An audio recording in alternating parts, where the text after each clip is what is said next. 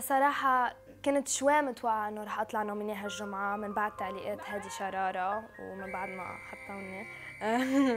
بس سافا لانه هالشيء انه بيعطيني افانتاج انه اشتغل على حالي اكثر، وبالنسبة لي نومينيشن مش انه خلص انتهيت حياتي، بالنسبة لي انه افانتاج انه يكون عندي ثقة بحالي اكثر ويعلمني درس انه اعمل احسن ب10 برايم.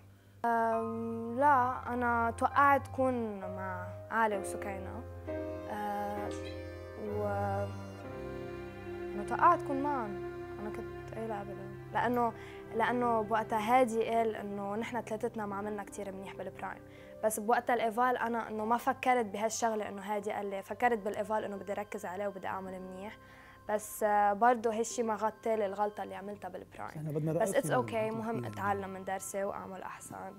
هلا حسب توقعاتي بحس انا يا بطلع من الجمهور يا مع رفقاتي، تكنيكلي مش عارفه مزبوط، بس لانه من بعد ما طلع اسمي كثير حسيت انه هيك غمروني وصاروا يبكوا علي، انه حسيت فيهم انه هيك بيهتموا فيي، وهالشيء كثير بسطني من جوا، انه ما حسيت حالي وحيده. The funniest part of being nominee انه بكون السنتر اوف اتنشن، فالكل هيك بيصير نوميني لازم نصوت له هيك، هيك بتحس سنتر اوف اتنشن اكثر من بقيه الطلاب وهيك. ياي نيلكم شي هيك شوي غير. اوكي يلا جو. Excuse me, you're a hell of a guy. I mean, my like Pelican fly. I mean, you're so shy. I'm loving it. I like sipping in the guy with the big on his eye.